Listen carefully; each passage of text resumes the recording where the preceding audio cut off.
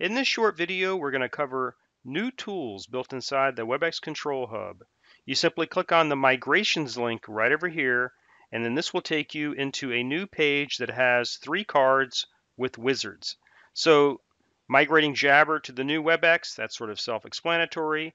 Migrating enterprise phones to MPP firmware, we've actually covered this in another video, and this card can actually be thought of as a subset of this card, which we're going to talk about in this video, which is migrating from on-prem UCM to the Webex Cloud. So let's go ahead and get started. So what we can see here are 3 steps. And the first step is the prerequisites. So obviously we need to have the Webex Control Hub set up. And we also need to do some basics in terms of Webex calling locations, adding PSTN, etc. Then we actually need to export a .tar file from UCM, and this will contain all of our phones and all of our users. And then for the phone load, which we sort of covered in the other video about migrating MPP, that will be 12.51 SR2 or higher. And then we need to do some type of identity sync or import of our users. So let's go ahead and do step 2.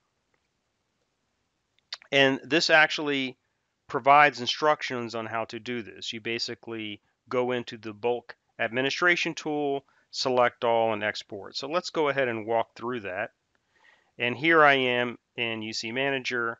I will go to the import export. I choose export, and then I will select all. I'll give this a name, and I will come down here and choose to run this immediately, and then I simply click submit. Now we're going to go up to upload and download files and give it a minute or two in order to build this file. Now we will check that our export was successful.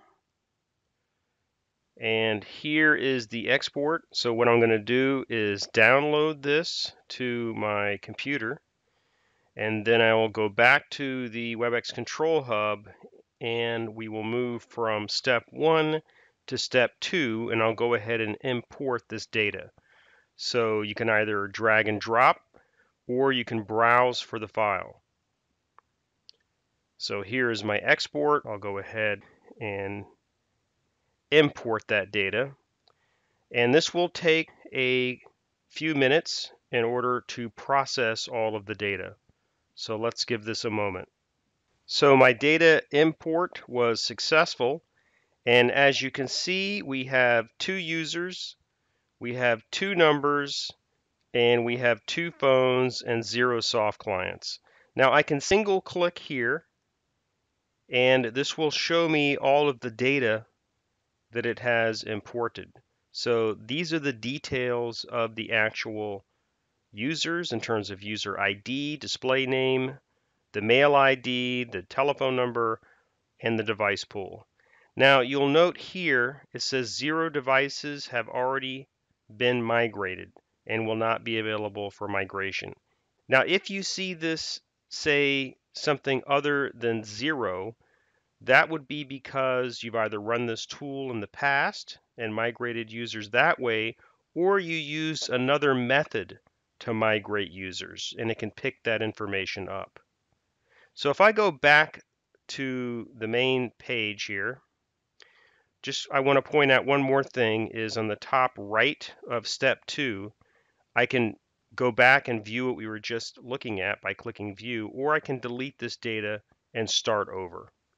So now that we've looked at our imported data and validated that it was good, I can now create a task to actually migrate to Webex Calling. So we'll give it a name.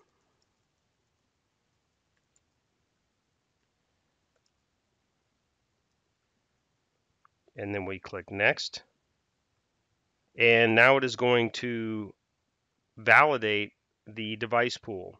So if you have more than one device pool, you're going to see more rows here. And what you need to do is manually associate the actual UC Manager device pool to a Webex calling location. It doesn't necessarily know which Webex calling location that you want to associate it to, so you need to specify. In my case, I'm using this particular Webex calling location in order to match that up to this UC Manager device pool. And then I click Next. And you'll also notice on the very top is a sort of progress indicator of the steps that we need to take to go through this migration process. These are milestones, if you will, as we use this wizard. Okay, so at this point, it's basically asking me, do I want to migrate to this Webex calling location? Again, if you have multiple locations, they would appear here, and you can select them individually, or you can select this box to select them all. So we'll now click Next. In this next step, it'll allow us to basically validate the numbers and extensions that we want to migrate. It will also report any errors that it has encountered. So let's give this a moment. As we can see, we have one Webex calling location, we have two devices that are ready to be migrated, and we don't see any errors or extensions in use. So this is good to see zeros over here. Also, I can edit the Webex number, I can edit the extension number, I can delete that from the task, and now we're ready to proceed to the next step. So now on this screen, we have our one Webex calling location, we have two Webex users ready to be migrated, and one thing I wanted to point out is that if these were, say, lobby phones, I could change the workspace, simply click Edit, and then switch this over to be a workspace if I wanted to do so. Since these are two users, I'm not going to do that. Another thing that I could do is I could actually delete a row here if I didn't want to migrate this user for whatever reason. So you have some options here in terms of how you want to manage the process. So now we will click Next. And what it has done here is check the eligibility of the devices. So the 8861 is eligible as well as this MAC address. So just like with the other MPP migration card, it's doing a validation check to make sure that this MAC address is eligible. And it is eligible, so that means we can proceed to the next step. So this is basically a review screen, and we have one location that is ready to be migrated. So now we can prepare to migrate. So I'll click this button, and here it's basically providing a pop-up to go ahead and accept and continue, and that's all there is to it.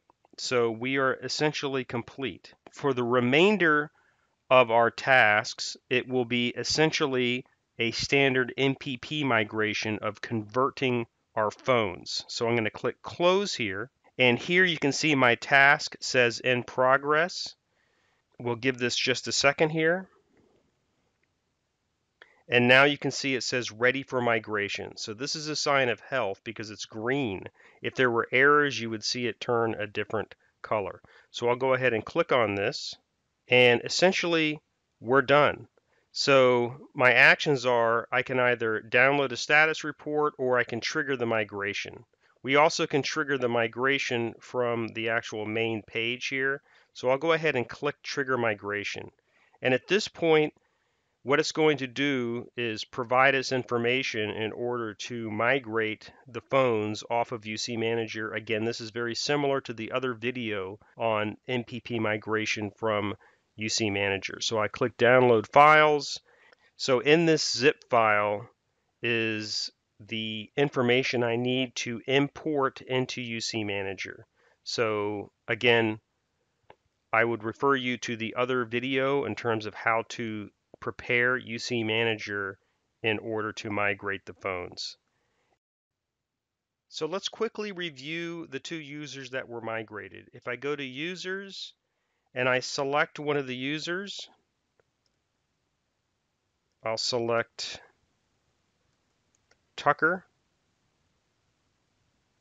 And here we can actually see that Webex Calling Professional is enabled. And here is the phone that has been migrated, and it will match the MAC address that was in the file. So again, my next step will be to stay UC Manager and go ahead and do the migration from the enterprise phone firmware to the MPP. So I hope this video helped clarify the migration process. Thank you for watching.